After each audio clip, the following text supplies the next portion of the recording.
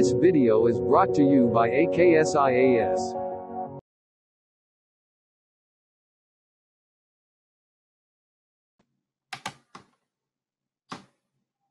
Hello aspirants, welcome to AKS IAS. ఈ రోజు మనం ఈనాడు the Hindu news paper analysis 25th May 2020 అనేది డిస్కస్ చేయబోతున్నామండి. అందులో భాగంగా కంటెంట్స్. ఫస్ట్ వన్ వచ్చి భూ వినియోగం అయోమయం అని చెప్పనంటున్నారు. సో ఈ మధ్య కాలంలోనే ల్యాండ్ యూటిలైజేషన్ అనేది సరిగ్గా చేయట్లేదు అని చెప్పని ఇక్కడ ఆర్టికల్లో తెలియజేశారు. అలా చేయకపోతే ఎటువంటి ప్రాబ్లమ్స్ వస్తాయి అనే దాని గురించి ఈ ఆర్టికల్లో తెలియజేశారు. అండ్ ల్యాండ్ యూటిలైజేషన్ చేయడానికి ఆ ప్రాబ్లమ్స్ ని ఓవర్కమ్ చేయడానికి సజెషన్స్ ఏంటి అనే దాని గురించి ఈ ఆర్టికల్లో తెలియజేశారు. నెక్స్ట్ సంస్కరణలకే పెద్దపీట అని చెప్పనంటారు. సో ఆత్మ నిర్భర్ భారత్ అభియాన్ అనేది one of the major reforms అనేది తీసుకురావడం అనేది జరిగింది. సో ఈ రిఫార్మ్స్ అనేది చూస్తే 1991 రిఫార్మ్స్ తో పోల్చడం అనేది జరిగింది. అయితే ఈ రిఫార్మ్స్ లో ఎటువంటి ప్రాబ్లమ్స్ ఉన్నాయి, తర్వాత ఆ ప్రాబ్లమ్స్ ని ఎలా ఓవర్కమ్ చేయాలి అనే దాని గురించి ఈ ఆర్టికల్లో తెలియజేశారు. నెక్స్ట్ ఆస్ట్రేలియాను కుదిపేసిన ప్రచండ తుఫాన్ అని చెప్పని అంటున్నారు. సో ఈ మధ్యన సైక్లోన్స్ అనేవి ఎక్కువగా వస్తున్నాయండి. అవి మీకు ఆస్ట్రేలియాలోని ఈ మధ్యన ప్రచండ అనే తుఫాన్ వచ్చేది, దానికి సంబంధించిన ఇన్ఫర్మేషన్ ఈ ఆర్టికల్లో ఇచ్చారు. పెండింగ్ లో 3.2 crores కేసెస్ అనేవి ఉన్నాయని జస్టిస్ చంద్రచూడ్ తెలియజేశారు. అయితే సుప్రీం కోర్టులో ఎందుకు కేసెస్ అనేవి పెరుగుతున్నాయి అనే దాని గురించి ఇన్ఫర్మేషన్ ఈ ఆర్టికల్లో తెలియజేశారు. నెక్స్ట్ BS6 నిబంధనలు విడుదల అని చెప్పని అంటున్నారు. సో ఎమిషన్స్ అనేవి తగ్గించడానికి, గ్రీన్ హౌస్ గ్యాసెస్ అనేది తగ్గించడానికి మనకి భారత్ స్టేజ్ నార్మ్స్, ఎమిషన్స్ అనేది తగ్గించడానికి భారత్ స్టేజ్ నార్మ్స్ అని చెప్పి అనేది తీసుకొచ్చారు. ఓకే, ఇందులోని 6th స్టేజ్ అనేది ఈ రీసెంట్ గా మీకు అమలు చేయడం అనేది జరిగింది. దాని గురించి ఇన్ఫర్మేషన్ ఈ ఆర్టికల్లో తెలియజేశారు. నెక్స్ట్ చట్టానికి లోబడే వ్యాపారాలు అని చెప్పని అంటున్నారు. సో మీకు కాంపిటీషన్ కమిషన్ ఆఫ్ ఇండియా అని చెప్పని ఒక ఆర్గనైజేషన్ ఉంది. సో వాళ్ళు ఈ COVID-19 గురించి ఏమని తెలియజేస్తున్నారంటే, వ్యాపారాలు చేసే ప్రతి ఒక్కళ్ళు కూడా మీకు కాంపిటీషన్ యాక్ట్ చట్టానికి లోబడి వాళ్ళు అన్ని కూడా వ్యాపారాలు అనేవి చేయాలి, దానికి ఎగెనిస్ట్ గా వెళ్తే పనిష్ చేయాల్సి ఉంటుంది అని చెప్పని హెచ్చరించడం అనేది జరిగింది. దానికి సంబంధించిన డీటెయిల్స్ ఈ ఆర్టికల్లో తెలియజేశారు. నెక్స్ట్ 3వ త్రైమాసికంలో మాంద్యం ముప్పు అని చెప్పని మీకు ఒక ఆర్గనైజేషన్ తెలియజేశారు. సో అయితే ఈ మాంద్యం, ఆర్థిక మాంద్యం ఎందుకు రాబోతుంది అనే దాని గురించి రీజన్స్ అనేది ఇస్తున్నారు. ఆ తర్వాత ఏ విధంగా మనం గవర్నమెంట్ ఇనిషియేటివ్స్ తీసుకున్నారనేది చాలా సార్లు డిస్కస్ చేశాం కాబట్టి గవర్నమెంట్ స్టెప్స్ ఏంటి అనేది మీకు ఈ ఆర్టికల్లో తెలియజేస్తున్నారు. నెక్స్ట్ కనీస టారిఫ్లపై తొందర నిర్ణయం తీసుకోండి అని చెప్పని టెలికామ్స్ అన్ని కూడా, టెలికమ్యూనికేషన్ లో ఉండే కంపెనీస్ అన్ని కూడా మీకు ఏం రిక్వెస్ట్ చేస్తున్నాయి? ఎవరిని రిక్వెస్ట్ చేస్తున్నాయి? ట్రాయ్ ని రిక్వెస్ట్ చేస్తున్నాయి. ట్రాయ్ అంటే telecom regulatory authority of India.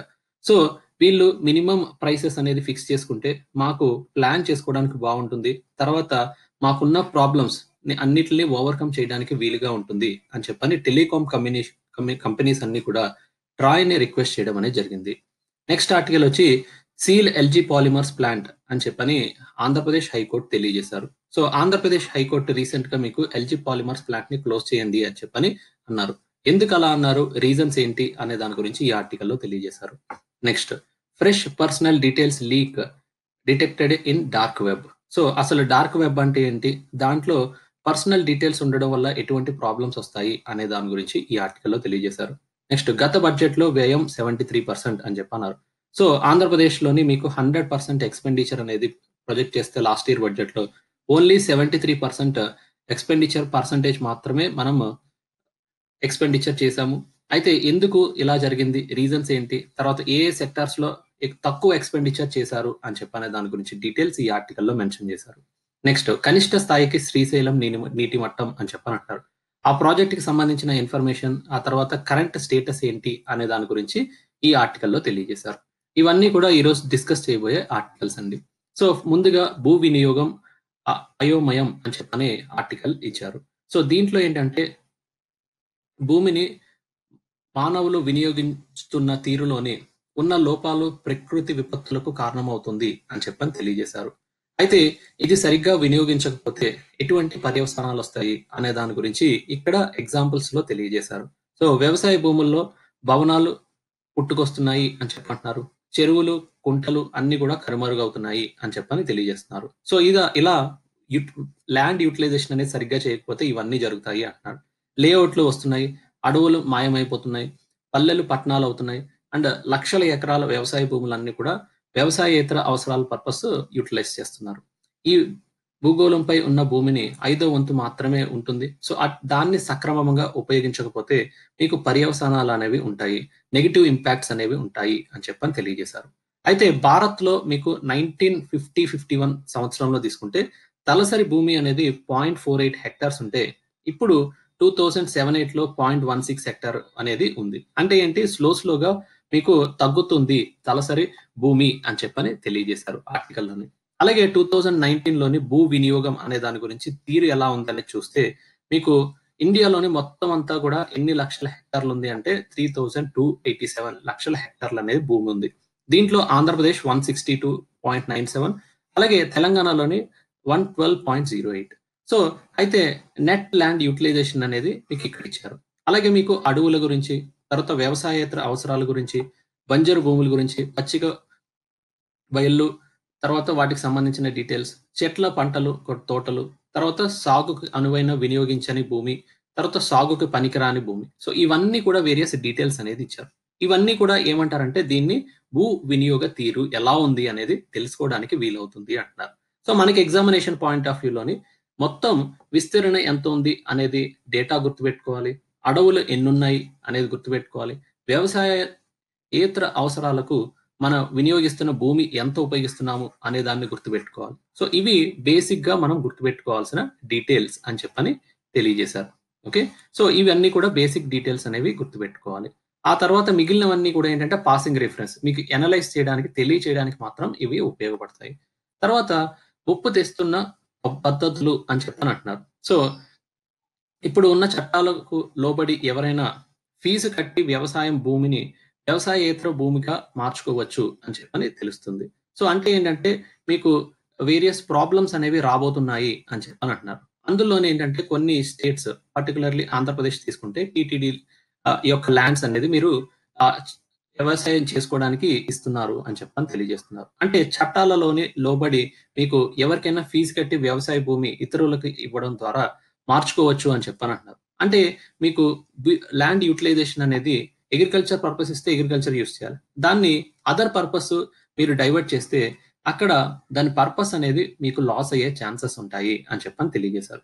ప్రభుత్వం ఏ భూమినైనా సేకరించి ప్రయోజనాల కోసం ఏ విధంగానైనా వినియోగించవచ్చు అని చెప్పని తెలియజేశారు. అటవీ భూమికి హక్కులు పత్రం పొంది అడవుల్లో సాగు చేపట్టవచ్చు అని చెప్పన్నారు. అలాగే పారిశ్రామిక ప్రాంతాల్లో ఇల్లు కట్టుకోవచ్చు అన్నారు. తర్వాత నివాసాల మధ్యన పరిశ్రమలు ఏర్పాటు కావచ్చు అని చెప్పంటున్నారు. మరోవైపు చట్టవిరుద్ధమైన భూ వినియోగం ఎన్నో విధాలుగా మార్పులు చెందుతోంది అని చెప్పని అంటున్నారు. సో ఇలా కొనసాగిస్తే కల్లోల పరిస్థితి తప్పవు అని చెప్పని ఈ ఆర్టికల్లో తెలియజేశారు. అండ్ కరోనా ముందు ప్రపంచం, కరోనా తర్వాత ప్రపంచం అని చెప్పని కొంతమంది నిపుణులు చెప్తున్నారు.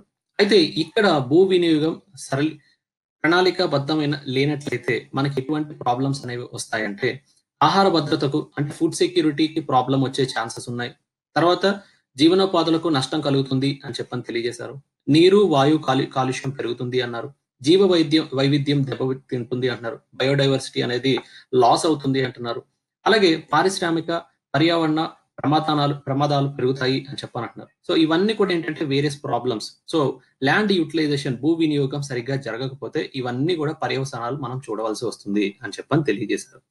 అండ్ భూ వినియోగ ప్రణాళికలు తక్షణం అవసరం అని చెప్పని కేంద్ర ప్రభుత్వం 2009లోనే మీకు వ్యవసాయ సంబంధాల అసంపూర్ణ భూమి సంస్కరణల కమిటీ అని చెప్పనేది ఒక కమిటీ అపాయింట్ చేశారండి. అలాగే మీకు 1998లో జాతీయ భూ వినియోగ విధాన మార్గదర్శకాలను రూపొందించి రాష్ట్ర ప్రభుత్వాలకు పంపించింది. సో అయితే వీటి వల్ల ఏంటంటే మీకు ఎక్కువగా ఎఫెక్టివ్ గా రికమెండేషన్స్ అనేవి వచ్చాయి కానీ దాన్ని అమలు చేయలేదు. ఫర్ ఎగ్జాంపుల్ తీసుకుంటే నేషనల్ ల్యాండ్ యూటిలైజేషన్ పాలసీ అని చెప్పని అంటున్నారు. సో ఇది మీకు తీసుకురావడం అనేది జరిగింది. సో గవర్నమెంట్ ఈ పాలసీ అనేది తీసుకొస్తామని చెప్పన్నారు. సో అలా తీసుకురావడం వల్ల ఏమవుతుందంటే లైవ్లీహుడ్, జీవనోపాధి అనేది ఇవ్వచ్చు, ఫుడ్ సెక్యూరిటీ, వాటర్ సెక్యూరిటీ అనేది తీసుకురావచ్చు, అలాగే ఆహార భద్రత అనేది తీసుకురావచ్చు, best possible realisation of various development targets ఏవైతే ఉన్నాయో మనం గోల్స్ ని అచీవ్ చేయడానికి ఉపయోగపడుతుంది అని చెప్పన్నారు. సో మన దగ్గర ఏంటంటే ఎప్పుడైనా సరే రిసోర్సెస్ అనేవి తక్కువ ఉన్నాయి, లిమిటెడ్ రిసోర్సెస్ ఉన్నాయి. అది ల్యాండ్ కావచ్చు, వాటర్ కావచ్చు, ఏదైనా సరే తక్కువ ఉన్నాయి కాబట్టి దాన్ని కరెక్ట్ గా ఉపయోగించుకోవాల్సిన బాధ్యత government the, people the. So అందుకని చెప్పని మన సోషల్ ఎకనామిక్ ఎన్వైరన్మెంటల్ నీడ్స్ కి తగ్గట్టు మనం ల్యాండ్ యూటిలైజేషన్ అనేది చేయాలి, దానికి తగ్గట్టు పాలసీస్ అనేది ఫ్రేమ్ చేయాలి అని చెప్పని అంటున్నారు. అలాంటి పాలసీస్ అనేది యునైటెడ్ నేషన్స్ పాయింట్ ఆఫ్ వ్యూలో చూస్తే సస్టైనబుల్ డెవలప్మెంట్ గోల్స్ అనేది మీకు చెప్పడం జరిగింది. దాంట్లో 17 గోల్స్ అనేవి ఉన్నాయి. సో ఇక్కడ మీకు 17 గోల్స్ కూడా ప్రతి ఒక్క కంట్రీ కూడా అచీవ్ చేయాలి 2030 కల్లా అని చెప్పని నిర్దేశించడం అనేది జరిగింది. సో దీంట్లో మీకు 17 సస్టైనబుల్ డెవలప్మెంట్ గోల్స్, సుస్థిర అభివృద్ధి లక్ష్యాలు అని చెప్పన్నారు. దాంట్లో 169 టార్గెట్స్ ఉన్నాయి అని చెప్పన్నారు. సో ఇవన్నీ కూడా 17 గోల్స్ అనేది మీరు ఎగ్జామినేషన్ పాయింట్ ఆఫ్ వ్యూలో గుర్తుపెట్టుకోవాలి. అలాగే మనకి జాతీయ భూ వినియోగ విధానం పై కేంద్రం 2013లోని ఒక ముసాయిదాను, ఒక పాలసీని రూపొందించింది. అయితే దానికి సంబంధించిన కొన్ని పాయింట్స్, ఇంపార్టెంట్ పాయింట్స్ ఏంటి అనే దాని గురించి చూస్తే రాష్ట్ర ప్రభుత్వ విధానాలు, చట్టాలు, ప్రణాళికలు రూపొందించాలి అని చెప్పన్నారు. అలాగే వేరియస్ గోల్స్ ఏవైతే ఉంటాయో, ఆబ్జెక్టివ్స్ ఏవి ఉంటాయో అవన్నీ కూడా మీకు అమలు చేయాలి అని చెప్పని తెలియజేశారు. అండ్ నెక్స్ట్ రాబోయే నీడ్స్ ఏంటి, అవసరాలు ఏంటి అనేది తెలుసుకొని దానికి తగ్గట్టు మనం అభివృద్ధి అనేది సాధించాలి. మన దగ్గర ఉన్న భూమి వనరులు అనేవి కరెక్ట్ గా ఉపయోగించుకోవాల్సిన అవసరం అనేది ఉంది అన్నారు. అలాగే మీకు ప్రస్తుతం ఉన్న పరిస్థితుల్లో ఏంటంటే చట్టాలు అనేవి, పాలసీస్ అనేవి సెంటర్ స్టేట్ కలిసికట్టుగా మీకు చట్టాలు అనేది ఫ్రేమ్ చేస్తే అది ఉపయోగపడుతుంది అని చెప్పని తెలియజేశారు. అలాగే మీకు ల్యాండ్ మొత్తం అంతా డెవలప్ చేయడానికి ఏం చేస్తున్నారంటే 6 టైప్స్ కింద డివైడ్ చేశారు, 6 జోన్స్ కింద డివైడ్ చేశారు. ఆ 6 జోన్స్ ఏంటంటే మీకు ప్రిడామినెంట్లీ రూరల్ అగ్రికల్చర్ ఏరియాస్ అన్నారు, ఏరియా అండర్ ట్రాన్స్ఫర్మేషన్ అన్నారు, అర్బన్ ఏరియాస్ అన్నారు, ఇండస్ట్రియల్ ఏరియాస్ అన్నారు, ఎకలాజికల్ ఏరియాస్ అన్నారు, తర్వాత హెజార్డస్ వల్నరబుల్ ఏరియాస్. సో ఇలా డివైడ్ చేయడం వల్ల మీకు ఎక్కడ ఏది డెవలప్ చేయాలి, ఎక్కడ ప్రాబ్లమ్స్ ఉంటాయి అనేది ఈజీగా ఐడెంటిఫై చేసుకోవచ్చు. సో ఆ విధంగా మనం ల్యాండ్ ని కరెక్ట్ గా సక్రమమైన పద్ధతిలోని వినియోగించుకోవడానికి వీలవుతుంది అని చెప్పని తెలియజేశారు. అయితే ఇది ఈ విధానం, ఈ పాలసీ అనేది కరెక్ట్ గా అమలు చేస్తే కేంద్రం, రాష్ట్రం, ముఖ్యమంత్రులు అందరూ కలిసి భూ వినియోగం అనే దాని గురించి కౌన్సిల్ అనేది ఏర్పాటు చేసుకొని గ్రామీణ స్థాయిలో కూడా మీకు వేరియస్ కమిటీస్ అనేది అపాయింట్ చేసి ఆ విధంగా కోఆర్డినేషన్ అనేది పెట్టుకొని అమలు చేస్తే చాలా వరకు కూడా మనము ల్యాండ్ యూటిలైజేషన్ అనేది కరెక్ట్ గా చేయడానికి వీలవుతుంది అని చెప్పని తెలియజేశారు. ఆర్థిక నష్టాన్ని పూడ్చుకోవడానికి చాలా స్టేట్స్ ఏంటంటే చాలా వేగవంతంగా మీకు ఎకనామిక్ డెవలప్మెంట్ అనేది రావాలి అన్న ఉద్దేశంతో సర్టెన్ ప్యాకేజెస్ అనేది ఇచ్చారు. అండ్ కొన్ని స్టేట్ గవర్నమెంట్స్ చట్టాలు, కార్మిక చట్టాలు అనే వాటిని మీకు చేంజెస్ చేస్తున్నారు. సో మనం ఈ అభివృద్ధి అనేది సస్టైనబుల్ అనేది అచీవ్ చేయాలి అని అంటే నెక్స్ట్ జనరేషన్ కూడా మన యొక్క వనరులు అనేవి వాళ్ళకి అందించాలి అని చెప్పాలంటే ఇప్పుడున్న పరిస్థితుల్లోని దాన్ని కరెక్ట్ గా ఉపయోగించుకోవాల్సిన బాధ్యత ప్రతి ఒక్కరికి ఉంది.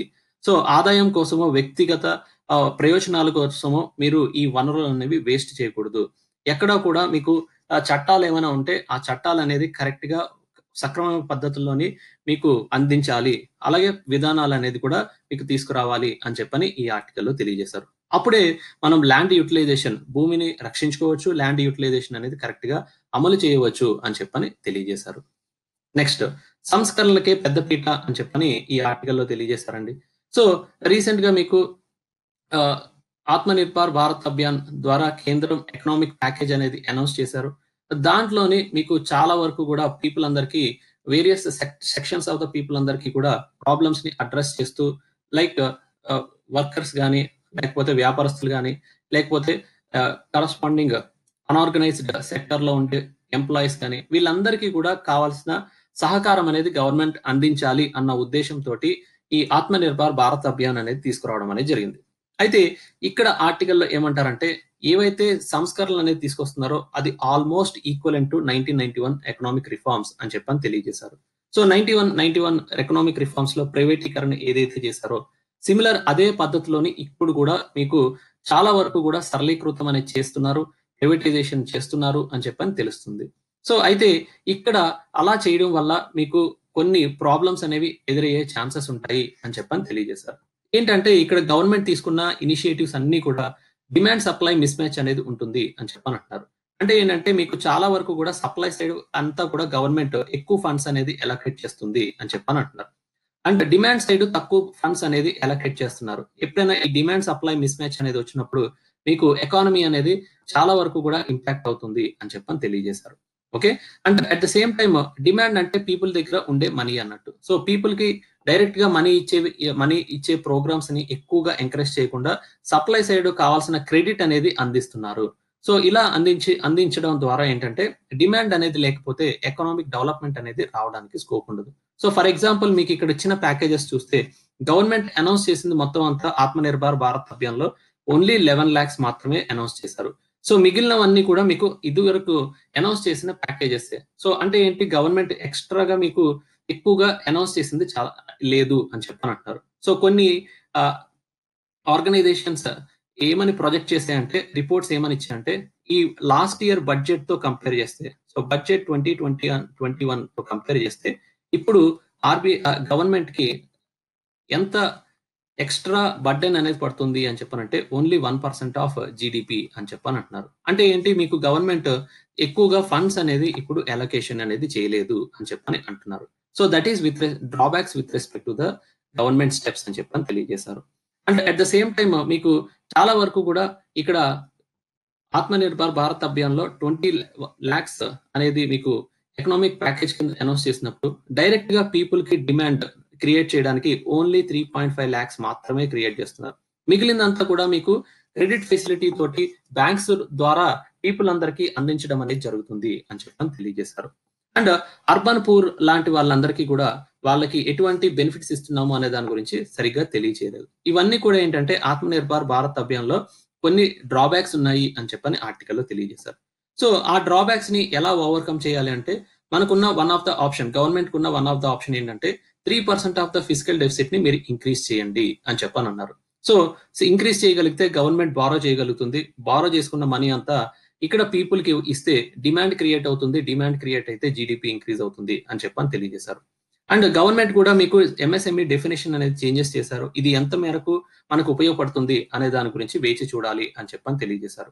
అండ్ ఎంజిఎన్ఆర్జిఎఫ్ ఫండ్ అనేది మీకు 61,000 crores, దానికి అడిషనల్ గా మీకు 40,000 crores అనేది మీకు ఇవ్వడం అనేది జరుగుతుంది. సో ఇది ఒక మంచి తరుణమే. సో ఇక్కడ మీకు డిమాండ్ అనేది ఇంక్రీజ్ అవడానికి స్కోప్ ఉంటుంది అని చెప్పని తెలియజేశారు. అలాగే మీకు ఆర్బీఐ వాళ్ళు కూడా రెపో రేట్ అనేది, రివర్స్ రెపో రేట్ అనేది తగ్గించారు కాబట్టి కావాల్సిన లిక్విడిటీ అంతా కూడా మీకు ఎకానమీలో ఉంటుంది. మనీ సర్క్యులేషన్ అంతా ఎకానమీలో జరుగుతుంది కాబట్టి there is a high probability that economy revive అవడానికి స్కోప్ ఉంటుంది, జీడిపి ఇంక్రీజ్ అవడానికి స్కోప్ ఉంటుంది అని చెప్పని తెలియజేశారు. సో ఇవన్నీ కూడా ఏంటంటే ఆథర్ రాసిన ఆయన గవర్నమెంట్ యొక్క స్టెప్స్ లోని ఎటువంటి డ్రాబ్యాక్స్ ఉన్నాయి, తర్వాత ఏ విధంగా మనం ముందుకెళ్తే జీడిపి అనేది ఇంక్రీజ్ చేయొచ్చు, ఎకనామిక్ డెవలప్మెంట్ అనేది తీసుకురావచ్చు అనే దాని గురించి దీంట్లో తెలియజేశారు. నెక్స్ట్, ఆస్ట్రేలియాను కుదిపేసిన ప్రచండ తుఫాన్ అని చెప్పని అంటున్నారు. సో ఇక్కడ మీకు ఇక్కడ వెస్ట్ ఆస్ట్రేలియాలోని తుఫాన్ అనేది వచ్చింది. దాని పేరు ప్రచండ్ అని చెప్పని తుఫాన్ తెలియజేశారు. అది ఆల్మోస్ట్ 100 km/h వేగంతో ఇక్కడ గాలులు వీయడం అనేది జరిగింది. ఈ ఏరియాస్ లో మొత్తం అంతా కూడా 50,000 ఇల్లు, దుకాణాలు, విద్యుత్ సరఫరా మొత్తం అంతా నిలిచిపోయిందండి. And at the same time మీకు ఈ తుఫాన్లు అనేవి జనరల్ గా వస్తూ ఉంటాయి కానీ సో ఇంత బీభత్సం క్రియేట్ చేయడం అంటే ఏంటంటే డిస్ట్రక్షన్ అనేది ఎక్కువ జరిగింది అని చెప్పని తెలియజేశారు. నెక్స్ట్, పెండింగ్ లో 3.2 crores కేసెస్ అని చెప్పని మీకు సర్టెన్ సుప్రీంకోర్టు న్యాయమూర్తి అయిన చంద్రచూడ్ అనే ఆయన తెలిపారు. ఓకే, సో మీకు రీసెంట్ పాస్ట్ లో పెండింగ్ కేసెస్ ఎన్ని ఉన్నాయి సుప్రీంకోర్టులో అనే దాని గురించి చూస్తే 32% అనేవి మీకు 1 year లోపల కేసెస్ అనేవి ఫైల్ అయ్యాయి. 28% కేసెస్ అనేవి 1 నుంచి 3 ఏళ్ల లోపల ఉన్నాయి అని చెప్పన్నారు. సో 30 years పైబడ్డవి అన్ని కూడా 0.2%, 26% అని చెప్పని తెలియజేశారు. గడిచిన నెల రోజుల్లోని మీకు 3,049 సివిల్ కేసెస్ అనేవి, తర్వాత 90,742 క్రిమినల్ కేసెస్ అనేవి దాఖలయ్యాయని, వీటిలో మీకు civil cases 3,832 and as well as 40,095 criminal cases విచారణ ముగిసినట్లు తెలిపారు. ఓకే, అంటే ఏంటంటే మీకు ఈ ఆర్టికల్లో ఏం తెలుస్తుందంటే సుప్రీంకోర్టులో చాలా వరకు కేసెస్ అనేవి పెండింగ్ ఉన్నాయి. 3.2 crore కేసెస్ అంటే మీకు చాలా వరకు ఎక్కువ ఉన్నాయి, కేసెస్ పెండింగ్ ఉన్నాయి అని చెప్పని తెలియజేశారు. అయితే ఆ పెండింగ్ ఎందుకు అలా పెరిగిపోయాయి అనే దాని గురించి ఒకసారి చూస్తే, increase in the awareness of rights by a common man. So people, common man కి వాళ్ళ యొక్క హక్కుల గురించి తెలుస్తుంది కాబట్టి సుప్రీంకోర్టుని ఆశ్రయించడం అనేది జరుగుతుంది. సో 1.3 billion పీపుల్ ఉన్న కంట్రీలోని సో 3.2 crores ఆ కేసెస్ ఉండడంలో ఆశ్చర్యం ఏమీ లేదు. సో అందుకని చెప్పని మనకి పీపుల్ యొక్క రైట్స్ తెలుసుకుంటున్న కొద్ది ఏంటంటే సుప్రీంకోర్టు మీద ప్రెషర్ అనేది పడుతుంది, ఆ కేసెస్ అనేవి పెరుగుతున్నాయి అని చెప్పని తెలియజేశారు. అలాగే మీకు పిఐఎల్ అనేది ఉపయోగించుకోవడం వల్ల చాలా వరకు ఎన్జిఓస్ కానీ లేకపోతే సోషల్ వర్కర్ యాక్టివిస్ట్స్ కానీ వీళ్ళందరూ కూడా పీపుల్ యొక్క రైట్స్ గురించి ఫైట్ చేయడం అనేది జరుగుతుంది. ఆర్టీఐ లాంటివి తీసుకొచ్చిన తర్వాత మీకు గవర్నమెంట్ కానీ అదర్ ఆర్గనైజేషన్స్ కానీ ఏవైనా సరే ట్రాన్స్పరెంట్ గా మెయింటైన్ చేయకపోతే మీకు ఆర్టీఐ ద్వారా ఇన్ఫర్మేషన్ తెలుసుకొని కేసెస్ అనేది ఫైల్ చేస్తున్నారు. అలాగే ఈ మీకు జడ్జెస్ అందరూ కూడా ఏంటంటే అతి త్వరగా మీకు డిస్కషన్ అనేది రావడానికి లేట్ అవుతుంది. సో అక్కడ లీగాలిటీస్ అనేవి మీకు చెక్ చేయడంలో కూడా కొంత డిలే అనేది జరుగుతుంది. And at the same time number of judges to population అనేది తీసుకుంటే చాలా తక్కువ ఉన్నారు అని చెప్పని తెలియజేశారు. ఓకే, అండ్ ఇక్కడ మనకి టూ మచ్ లిటిగేషన్ అంటున్నారు. సో గవర్నమెంట్ సైడ్ నుంచి చట్టాలు అనేవి సరిగ్గా డ్రాఫ్ట్ చేయకపోవడం కారణంగా అక్కడ లీగల్ క్వశ్చన్స్ అనేవి రేస్ చేయడం వల్ల టైం అనేది ఎక్కువ పడుతుంది ఒక్కొక్క కేసుకి అని చెప్పని తెలియజేశారు. అండ్ జ్యుడిషియరీలో కూడా క్వాలిటీ అనేది లోపిస్తుంది లోవర్ కోర్ట్స్ లోని. అందుకని చెప్పని ప్రతి ఒక్కళ్ళు కూడా హయ్యర్ కోర్ట్స్ కి అప్పీల్ చేయడం అనేది జరుగుతుంది. సో ఇవన్నీ కూడా ఏంటంటే వేరియస్ రీజన్స్ మన సుప్రీం కోర్టులో ఎందుకు కేసెస్ అనేవి పెరిగిపోతున్నాయి అనడానికి ఇవన్నీ కూడా వేరియస్ రీజన్స్ అని చెప్పని తెలియజేశారు. అలాగే మనకి నెక్స్ట్ ఆర్టికల్ వచ్చి BS6 నిబంధనలు విడుదల అని చెప్పనన్నారు. సో BS6 అంటే భారత్ స్టేజ్ 6 నామ్స్ అని చెప్పన్నారు. సో ఇది మీకు రీసెంట్ గా మీకు 4 వీలర్ కి 4 చక్రాల వాహనాలకి కార్బన్ ఎమిషన్స్ తగ్గించడానికి ఈ BS6 అనే నిబంధనలు అనేవి తీసుకొచ్చారు. సో దాని గురించి central motor vehicles act rules 2020 అనేది మీకు రిలీజ్ చేయడం అనేది జరిగింది. సో దాంట్లో ఏంటంటే వేరియస్ గ్యాసెస్ కానీ ఏదైతే యూజ్ చేస్తారో దానికి సంబంధించిన పరికరాల్లో అనేవి వాహనాల్లో చేంజెస్ అనేది చేయాలి. అలా చేయడం వల్ల ఏంటంటే ఎమిషన్స్ ఏదైతే ఎమిషన్స్ ఉంటాయో కార్బన్ డైఆక్సైడ్ కానీ వేరియస్ అదర్ గ్యాసెస్ కానీ తగ్గించడానికి స్కోప్ ఉంటుంది అని చెప్పని తెలియజేశారు. అయితే ఇక్కడ భారత్ స్టేజ్ ఎమిషన్ స్టాండర్డ్స్ అనేవి మీకు గవర్నమెంట్ స్టార్ట్ చేశారు. ఎందుకు స్టార్ట్ చేయాల్సిన అవసరం వచ్చిందంటే పొల్యూషన్ అనేది పెరిగిపోతుంది, ఎయిర్ పొల్యూషన్ పెరుగుతున్నాయి.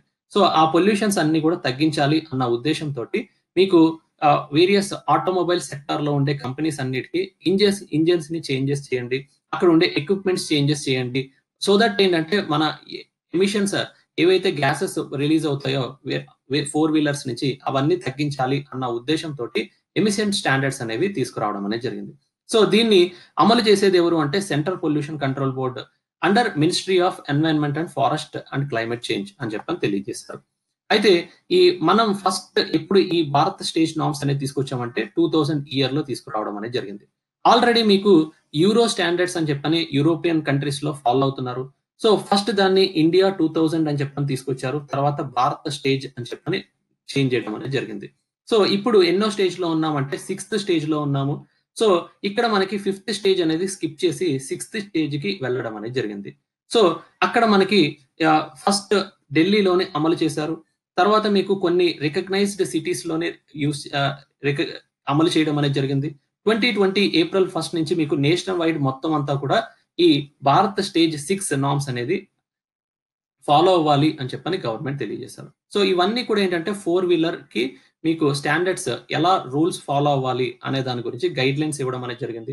అక్కడ మీకు ఆటోమొబైల్ సెక్టార్ లో ఉండే కంపెనీస్ కి గైడ్ లైన్స్ ఇచ్చారు, పీపుల్ అందరికీ కూడా గైడ్ లైన్స్ అనేది మెన్షన్ చేయడం అనేది జరిగింది. సో ఇలా చేయడం వల్ల మనకు వచ్చే బెనిఫిట్ ఏంటంటే ఏదైతే ఎయిర్ పొల్యూషన్ ఉంటుందో ఆ ఎయిర్ పొల్యూషన్ అనేది వేరియస్ గ్యాసెస్ ఏవైతే వెహికల్స్ నుంచి రిలీజ్ అవుతున్నాయో ఆ గ్యాసెస్ అనేది తగ్గించడానికి వీలవుతుంది అని చెప్పని తెలియజేశారు. దీని వల్ల ఏమవుతుందంటే మీకు ఆటోమొబైల్ సెక్టార్ లోని ఇంజన్స్ అనేవి చేంజ్ చేసుకోవాలి కాబట్టి వీటి మీద బర్డెన్ అనేది పెరగడానికి స్కోప్ ఉంటుంది. అలాగే మీకు పీపుల్ కి ఏంటంటే ఆటోమొబైల్ సెక్టర్ ఏదైనా కార్ కొనాలంటే దాని యొక్క ప్రైస్ అనేది కొంచెం ఇంక్రీజ్ అయ్యే ఛాన్సెస్ ఉంటాయి అని చెప్పని తెలియజేశారు. నెక్స్ట్ చట్టానికి లోబడి వ్యాపారులు అని చెప్పని అంటారు. సో ఇక్కడ మీకు ఎప్పుడైనా సరే కంపెనీ మధ్యన కాంపిటీషన్ అనేది ఇంక్రీజ్ చేయాలన్నా అక్కడ చట్ట విరుద్ధమైన పనులు అనేవి అరికట్టాలన్నా మీకు ఎవరు చేస్తారంటే కాంపిటీషన్ కమిషన్ ఆఫ్ ఇండియా వాళ్ళు చేస్తారు. Okay, so at the same time competition commission of India వాళ్ళు ఏమని చేస్తారంటే కాంపిటీషన్ ఇంక్రీజ్ చేయడంతో పాటు మీకు మర్జర్స్ అండ్ ఎక్విజిషన్స్ ఏమైనా జరిగితే కూడా మీకు మర్జర్స్ అండ్ ఎక్విజిషన్ జరిగితే కూడా పర్మిషన్ ఇచ్చేది కాంపిటీషన్ కమిషన్ ఆఫ్ ఇండియా వాళ్ళే ఇస్తారు. సో ఇప్పుడున్న COVID-19 ని ఆసరాగా తీసుకొని ఎవరు కూడా నిబంధనల్ని ఉల్లంఘన చేయకూడదు అని చెప్పని వ్యాపార సంస్థలన్నిటికీ కూడా గైడ్ లైన్స్ ఇవ్వడం అనేది జరిగింది, హెచ్చరించడం అనేది జరిగింది. సో ఒకవేళ ఈ మర్జర్స్ అండ్ ఎక్విజిషన్స్ అని కానీ లేకపోతే వేరియస్ రేట్స్ ఆఫ్ ప్రొడక్ట్స్ కానీ కరెక్ట్ గా రూల్స్ లో చెప్పినట్టు ఫాలో అవ్వకపోతే కాంపిటీషన్ యాక్ట్ 2002లో తీసుకొచ్చారండి. ఆ యాక్ట్ ద్వారా కాంపిటీషన్ కమిషన్ ఆఫ్ ఇండియాని ఎస్టాబ్లిష్ చేశారు. వాళ్ళకి పవర్ ఇవ్వడం అనేది జరిగింది. ఆ ఇచ్చిన పవర్ ప్రకారంగా ఎవరైతే ఈ కాంపిటీషన్ యాక్ట్ లో మెన్షన్ చేసినట్టు, రూల్స్ లో మెన్షన్ చేసినట్టు ఉత్పత్తి చేయకపోయినా, సేవలు అందించకపోయినా, దెన్ నిబంధనలు ఉల్లంఘించిన దెన్ వాళ్ళందరినీ కూడా మీకు పనిష్ చేయడం అనేది జరుగుతుంది అని చెప్పని హెచ్చరించడం అనేది జరిగింది. సో మనకి ఎగ్జామినేషన్ పాయింట్ ఆఫ్ వ్యూలో కాంపిటీషన్ యాక్ట్ అనేది 2002 దానికి సంబంధించిన ఇన్ఫర్మేషన్ తెలుసుకోవాలి, లేకపోతే కాంపిటీషన్ కమిషన్ ఆఫ్ ఇండియా గురించి తెలుసుకోవాల్సిన అవసరం అనేది ఉంది. నెక్స్ట్, 3వ త్రైమాసికంలో మాంద్యం ముప్పు అని చెప్పని ఒక ఆర్గనైజేషన్ తెలియజేశారు. ఆ ఆర్గనైజేషన్ పేరే done and broad street corporation అని చెప్పని అన్నారు. సో నెక్స్ట్ కమింగ్ డేస్ లోని భారత్ లోని ఆర్థిక మాంద్యం అనేది రాబోతుంది 3వ త్రైమాసికంలోని అని చెప్పన్నారు. సో అయితే ఎందుకు ఆ ఆర్థిక మాంద్యం అనేది రాబోతుంది అని చెప్పాలంటే దానికి రీజన్స్ తెలియజేశారు.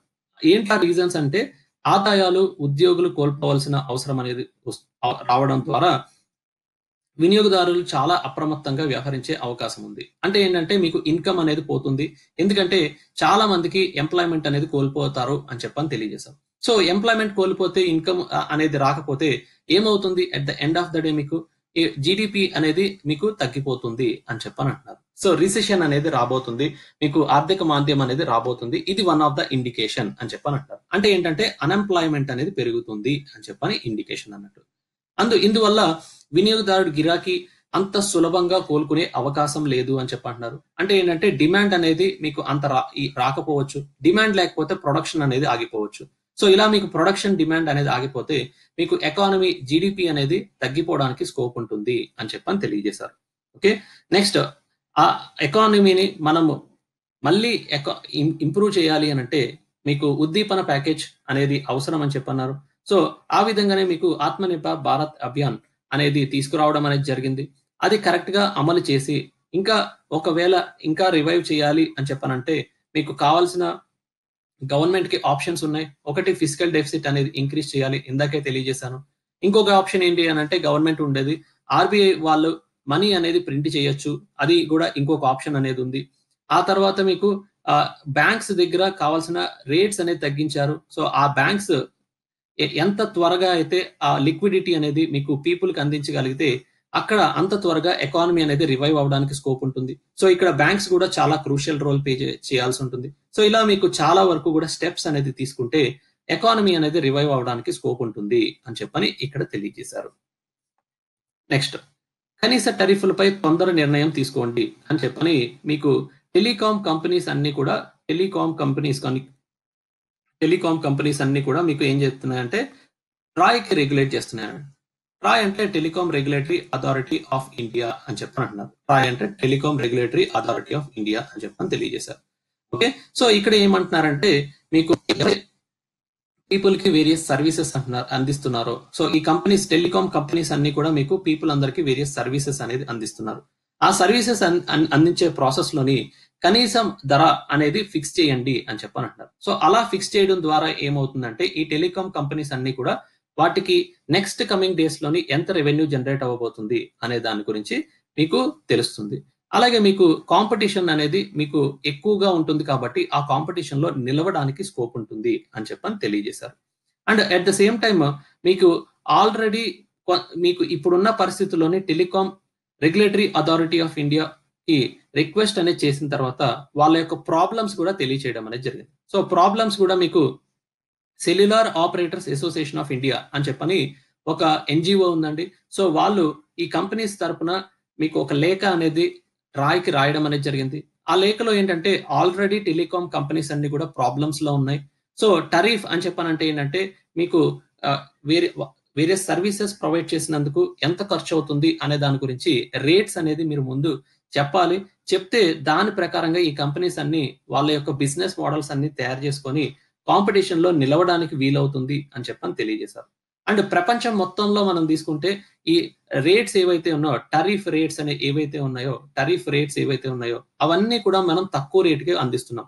సో బ్రాడ్బ్యాండ్ నెట్వర్క్ కానీ లేకపోతే మీకు 4G సర్వీసెస్ కానీ ప్రపంచం మొత్తం అంతా తీసుకున్న అతి తక్కువ ప్రైసెస్ కి మనకి పీపుల్ అందరికి అందించడం అనేది జరుగుతుంది. సో ఇలా అందించడం వల్ల ఏంటంటే చాలా కంపెనీస్ కొంత నష్టాల్లోకి వెళ్ళిపోయే ఛాన్సెస్ ఉన్నాయి అని చెప్పని మీకు cellular operators association of India కాయ్ వాళ్ళు తెలియజేయడం అనేది జరిగింది. అయితే ఇక్కడ telecom regulatory of authority of India అనేది one of the statutory body. దీన్ని 1997లో మీకు ట్రాయ్ యాక్ట్ అనేది పాస్ చేసి స్థాపించడం అనేది జరిగింది. సో వీళ్ళు ఏం చేస్తారంటే regulator for all telecommunication sector in India అని చెప్పని తెలియజేశారు. కరెంట్ చైర్మన్ ఎవరు అంటే ఆర్ఎస్ శర్మ అని చెప్పన్నారు. అయితే మీకు టెలికాం సెక్టర్ లో మీకు ఎన్ని టైప్స్ ఉన్నాయంటే మొబైల్ సర్వీసెస్ ఒకటి అందిస్తారు, ఫిక్స్డ్ లైన్ సర్వీసెస్ అని చెప్పని అందిస్తారు, ఇంటర్నెట్ సర్వీసెస్ అందిస్తారు. సో ఇవన్నీ కూడా 3 టైప్స్ ఆఫ్ సర్వీసెస్ ఇస్తారు. అయితే ఈ టెలికాం సెక్టర్ లో ఎందుకు ప్రాబ్లమ్స్ ఏంటి, ఇష్యూస్ ఏంటి అని చెప్పని చూస్తే మనకి ఇక్కడ చాలా వరకు కూడా టెలికాం సెక్టర్ అనేది ఫైనాన్షియల్ హెల్త్ అనేది బాగోలేదు. సో రెవెన్యూస్ అనేవి తగ్గిపోతున్నాయి. ఓకే, సో 15% నుంచి అనేది revenue drops by 15% are 20% in the year 2017-18 నుంచి మనకి ఇప్పటి వరకు కూడా ఎవ్రీ ఇయర్ 15 కానీ 20 కానీ మధ్యలో రెవెన్యూ అనేది పడిపోతుంది. అది one of the problem for telecom companies. అలాగే మీకు యావరేజ్ రెవెన్యూ పర్ యూజర్ అనేది కూడా తగ్గుతుంది అని చెప్పని అంటున్నారు. And delay in the roll out of innovative products and services. So competition లో ఉండాలి అని అంటే మీకు ఇన్నోవేటివ్ ప్రొడక్ట్స్ అండ్ సర్వీసెస్ అనేది తక్కువ రేట్కే పీపుల్ కి అందించాలి, లేకపోతే మీకు కాంపిటీషన్ లో నిలవడం అనేది కష్టము అని చెప్పని తెలియజేశారు. ఆ తర్వాత లో broadband penetration. So broadband penetration అనేది మనకి ఇంకా జరగాల్సింది ఉంది రూరల్ ఏరియా. అర్బన్ ఏరియాలో కొంతవరకు జరిగింది కానీ రూరల్ ఏరియాస్ లో ఇంకా పెనట్రేట్ అవ్వలేదు. సో అది పెనట్రేట్ అవ్వకపోవడం వల్ల ఇంటర్నెట్ యూజర్స్ అనే వాళ్ళు చాలా తక్కువ మంది లిమిటెడ్ గా యూజ్ చేస్తున్నారు. అలాగే వీళ్ళందరికీ కూడా సర్వీసెస్ అందించడానికి స్పెక్ట్రమ్ అనేది ఇస్తారు. గవర్నమెంట్ దగ్గర స్పెక్ట్రమ్ కొనుక్కోవడం అనేది జరుగుతుంది. ఆ స్పెక్ట్రమ్ అనేది ఓన్లీ 40% వీళ్ళు యూజ్ చేసుకుంటున్నారు, 60% ఇంకా మీకు వినియోగించుకోవట్లేదు. అది కూడా వన్ ఆఫ్ ద ప్రాబ్లం.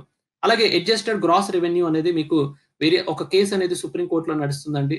అక్కడ మీకు ఎవ్రీ ఆపరేటర్ అనే వాళ్ళు సర్వీసెస్ అందించినందుకు ఎంత గవర్నమెంట్ కి చెల్లింపులు అనేది చేయాలి అనే దాని గురించి అడ్జస్టెడ్ గ్రాస్ రెవెన్యూ అనే దాని గురించి ఇష్యూ అనేది జరుగుతుంది. ఆ ఇష్యూ అనేది సాల్వ్ అవ్వకపోతే దెన్ అక్కడ ఎక్కువ శాతం మీకు గవర్నమెంట్ కి చెల్లించాల్సిన అవసరం అనేది ఉంటుంది. వాళ్ళు సర్వీసెస్ చేసినందుకు గవర్నమెంట్ కి వేరియస్ చాలా ఎక్కువ మోతాదులో ఈ టెలికాం కంపెనీస్ అన్ని కూడా వేరియస్ పే చేయాల్సి ఉంటుంది. సో ఆ అడ్జస్టెడ్ గ్రాస్ రెవెన్యూ గురించి వాళ్ళ కూడా ప్రాబ్లమ్స్ అనేది ఫేస్ చేస్తున్నారు. ఇవన్నీ కూడా ఇష్యూస్ సాల్వ్ అవ్వకపోతే టెలికాం కంపెనీస్ లో నెక్స్ట్ కమింగ్ డేస్ లోని మనం 5G అనేది లాంచ్ చేయాలంటే డిలే అవుతుందండి. రూరల్ ఏరియాస్ లోని డిజిటలైజేషన్ తీసుకురావాలంటే డిలే అవుతూ ఉంటుంది. అండ్ మన బ్రాడ్బ్యాండ్ పెనట్రేషన్ అనేది డిలే అవడానికి స్కోప్ ఉంటుంది. సో అందుకని చెప్పని టెలికాం కంపెనీస్ అన్ని కూడా మీకు ఇష్యూస్ ని అడ్రస్ చేయాల్సిన బాధ్యత గవర్నమెంట్ ఉంది అని చెప్పని తెలియజేస్తున్నారు. నెక్స్ట్ ఇక్కడ గవర్నమెంట్ ఏమని తీసుకొచ్చారంటే నేషనల్ డిజిటల్ కమ్యూనికేషన్ పాలసీ అనేది తీసుకురావడం అనేది జరిగింది. ఫేస్ వైజ్ మ్యానుఫ్యాక్చరింగ్ ప్రోగ్రామ్ అనేది అమలు చేస్తున్నారు. సో బ్రాడ్బ్యాండ్ కనెక్టివిటీ అనేది ఇక్కడ ఈ మ్యానుఫ్యాక్చరింగ్ ప్రోగ్రామ్ లో అమలు చేస్తున్నారు. అలాగే 100% FDI అనేది అలౌ చేస్తున్నారు. ఇవన్నీ కూడా గవర్నమెంట్ తీసుకొచ్చిన reforms so that telecom sector అనేది మీకు టెలికాం సెక్టర్ అనేది డెవలప్ చేయడానికి వీలవుతుంది అని చెప్పని తెలియజేశారు. Next seal LG polymers plant Andhra Pradesh high court అని చెప్పని తెలియజేశారు. సో ఆంధ్రప్రదేశ్ లోని మీకు తెలుసు రీసెంట్ గా ఎల్జీ పాలిమర్ ప్లాంట్ నుంచి స్టైరిన్ గ్యాస్ అనేది బయటికి రావడం వల్ల ఎన్జిటి వాళ్ళు కరస్పాండింగ్ సమన్స్ అనేది ఇచ్చారు స్టేట్ గవర్నమెంట్ కి. అలాగే మీకు సెంట్రల్ గవర్నమెంట్ కి కూడా వేరియస్ పర్మిషన్ ఎవరిచ్చారు అని చెప్పని అడగడం జరిగింది. అలాగే మీకు కరస్పాండింగ్ హైకోర్టు ఈ పర్టికులర్ కేసు రిలేటెడ్ ఎలా రియాక్ట్ అయ్యారు అని అంటే మీకు క్లియరెన్స్ అనేది లేకుండానే మీరు ప్లాంట్ కన్స్ట్రక్షన్ చేయడం అనేది తప్పు. So ministry of environment and climate change forestry and climate change clearance అనేది వ్యాలిడ్ గా లేకుండా మీరు ప్లాంట్ కన్స్ట్రక్షన్ చేయడం అనేది తప్పు. అలాగే hospitals, education institutions, railway station, airports దగ్గరలో ఉండగా మీరు ఈ ప్లాంట్ అనేది కన్స్ట్రక్షన్ చేయడం అనేది వల్నరబుల్ జోన్ లోకి వస్తుంది కాబట్టి అది కూడా తప్పే అని చెప్పనే ఉద్దేశంతో మీకు ఏమన్నారు, ఈ ప్లాంట్ ని సీల్ చేయండి అని చెప్పని హైకోర్టు ఆర్డర్ ఇచ్చారు.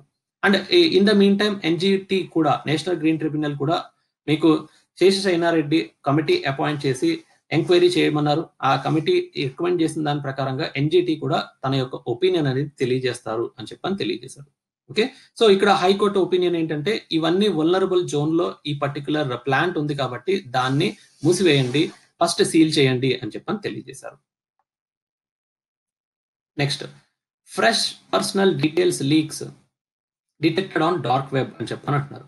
అంటే ఏంటంటే మన ఇండియాలో ఆధార్ కార్డ్ అనేది one of the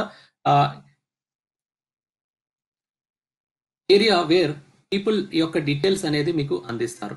okay, so అవన్నీ కూడా ఈ మధ్యన డార్క్ వెబ్ లోని మీకు అవైలబిలిటీలో ఉన్నాయి.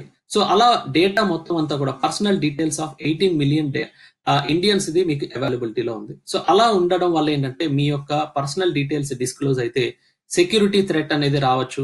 And at the same time ఇక్కడ మీకు పర్సనల్ రైట్ టు ప్రైవసీ అనేది వైలేట్ అవ్వచ్చు అని చెప్పని తెలియజేశారు. And at the same time dark web అని చెప్పానంటే ఏంటంటే ఇక్కడ వెబ్ లో వేరియస్ టైప్స్ ఉన్నాయండి. వరల్డ్ వైడ్ వెబ్ అన్నారు, డీప్ వెబ్ అన్నారు, డార్క్ వెబ్ అన్నారు. Okay, so world wide web అనేది మీకు అందరికీ యాక్సెసిబిలిటీలో ఉంటుంది. ఇది రెస్ట్రిక్టెడ్ గా ఉంటుంది డీప్ వెబ్ అనేది. డార్క్ వెబ్ అనేది ఏంటంటే మీకు various separate.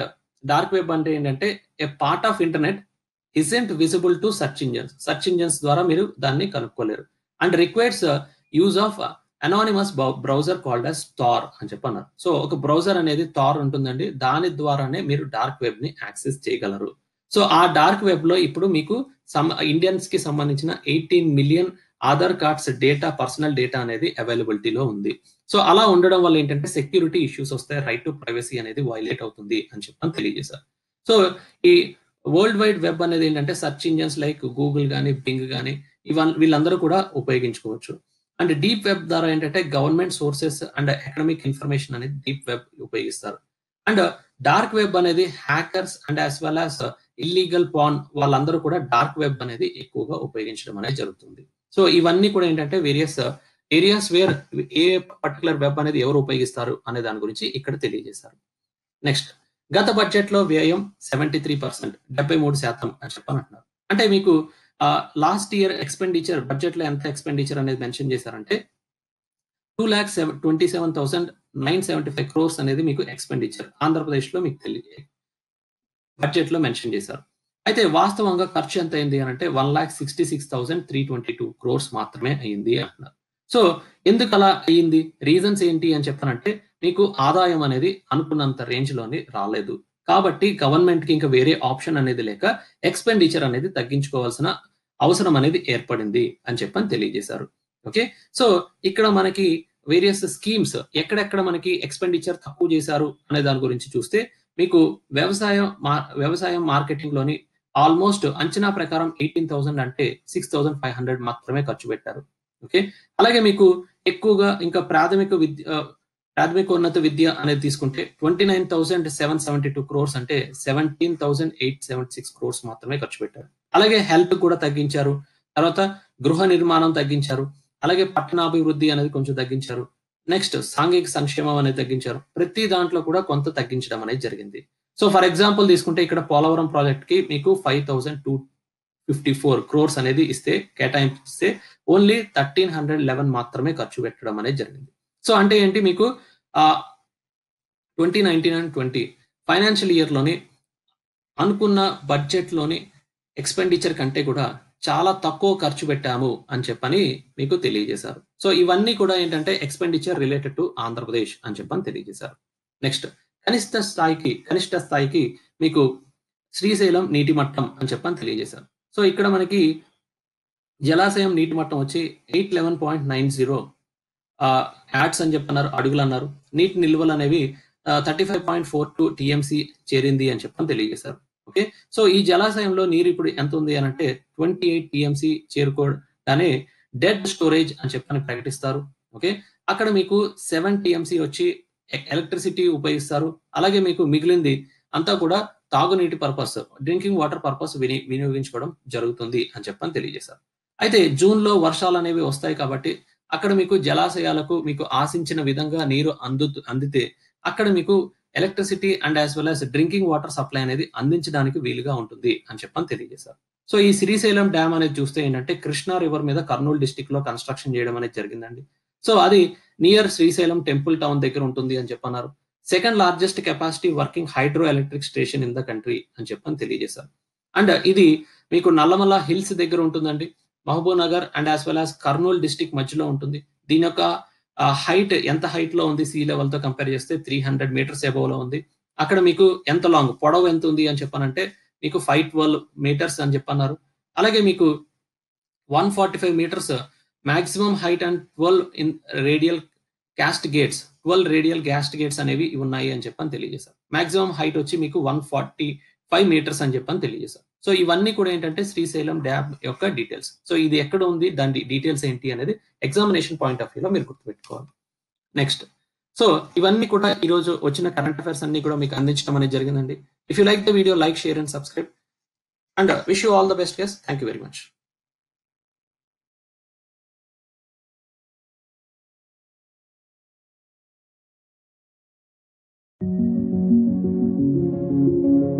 This video is brought to you by AKS IAS.